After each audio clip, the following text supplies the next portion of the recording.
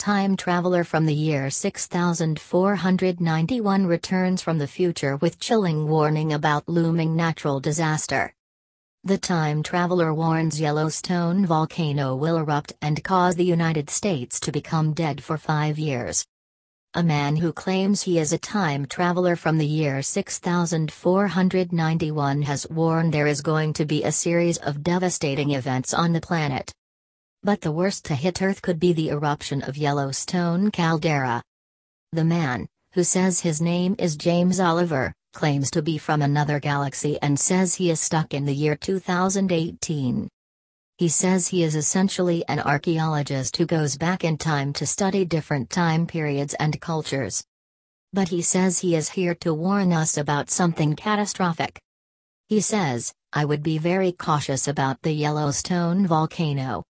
As all of you know, it's overdue by about 600,000 years, and an eruption that size would devastate the entire United States. And the biggest issue about an eruption like this is that it will produce a massive amount of ash into the atmosphere, and the way your transportation mechanisms work, if you were to drive or fly through one of these ash storms, your engines will be ruined. There will be no air travel the second Yellowstone erupts."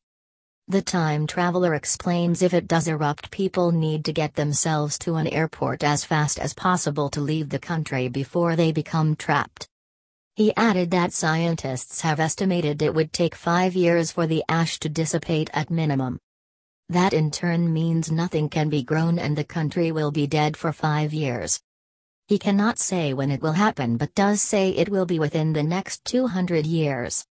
The volcano is situated in Yellowstone National Park in Wyoming, U.S. And its peak measures 35 by 45 miles wide.